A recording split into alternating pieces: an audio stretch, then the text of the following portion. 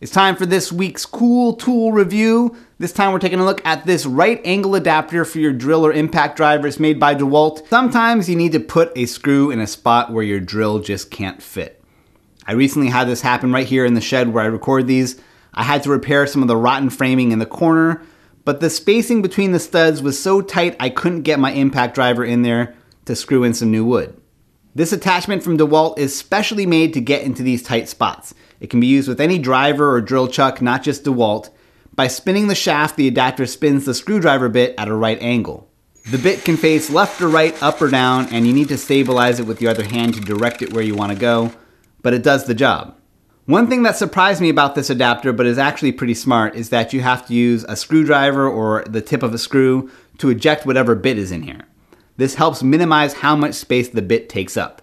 It's also because Dewalt has this magnetic lip out in front of the bit that latches right onto your screw head and holds it flat, which is a great feature when you're dangling the screw into a tight spot or over your head and you don't want it falling down.